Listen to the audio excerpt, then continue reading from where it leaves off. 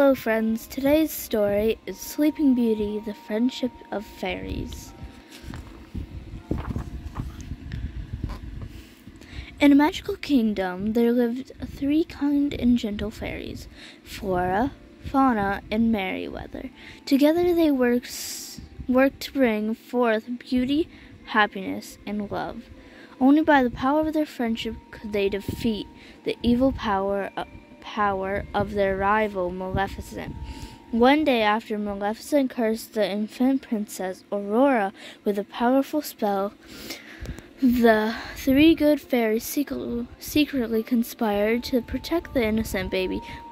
Maleficent doesn't know anything about love or kindness or the joy of helping others.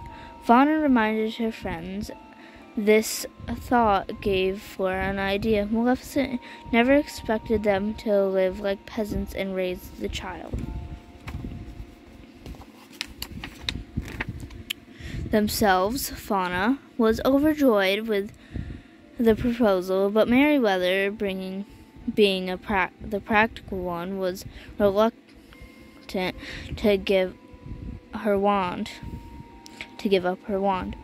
"We've never done anything without magic before," she complained, but Flora insisted that they could do it if they worked together. With love, they cared for the beautiful princess as if she were their own daughter. For 15 years, they kept her in a hidden cottage in the woods. Then, on the afternoon before her 16th birthday, the good fairies sent Briar Rose, as they had named her, to pick berries so that they could plan a special surprise for her. Although they were sad about returning her to the king and queen at sunset, they were content thinking about her future happiness. Aurora sang as she gathered berries. She had the voice of an angel, and the squirrels and birds and other woodland animals came to listen. She told them her dream of meeting a handsome stranger and falling in love. Nearby, Prince Philip was riding his horse. Samson, hearing Aurora's beautiful singing, he asked, "What do you think it is? A wood sprite, maybe?" He was so entranced by her song that he promised Samson a carrot if he would follow the music. Excited, the horse galloped too fast, knocking his friend off into a stream.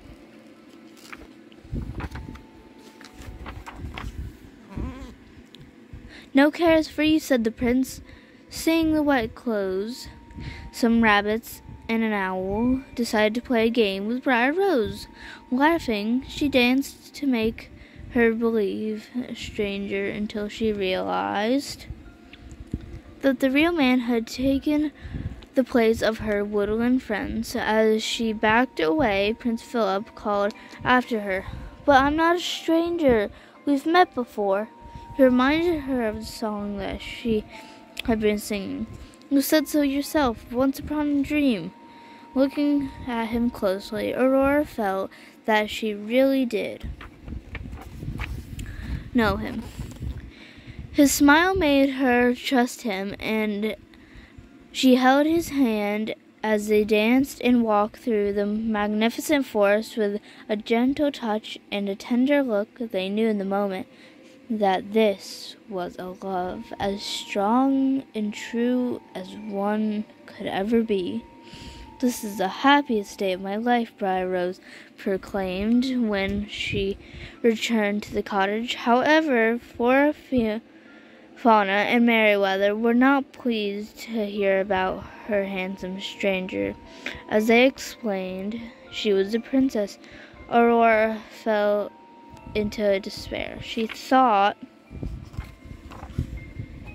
that she never would see her love again. Sadly, the fairies led the princess to her castle home, but they didn't realize that Maleficent had discovered them and was waiting to carry out her curse. As Aurora pricked her finger on the spindle of a spinning wheel, the whole castle fell into a deep sleep.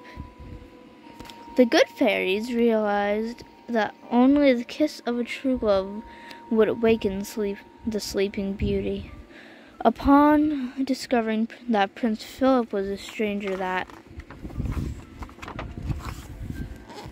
Aurora had met in the woods, they raced to Maleficent's castle and rescued him from her dungeon.